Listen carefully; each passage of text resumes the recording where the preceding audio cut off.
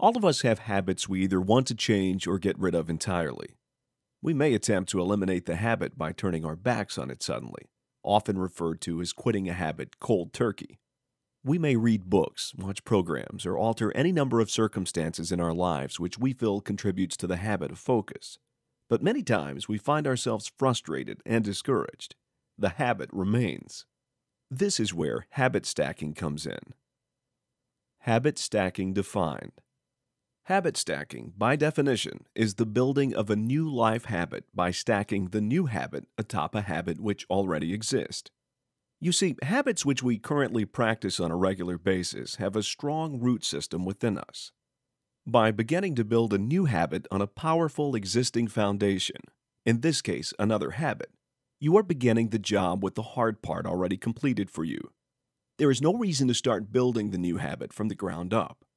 The premise of habit stacking is quite simple. Here are a couple of examples that will clear it up for you.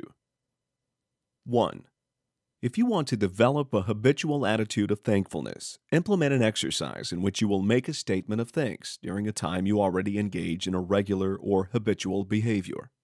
For instance, verbalize thanks for something each time you sit down to a meal,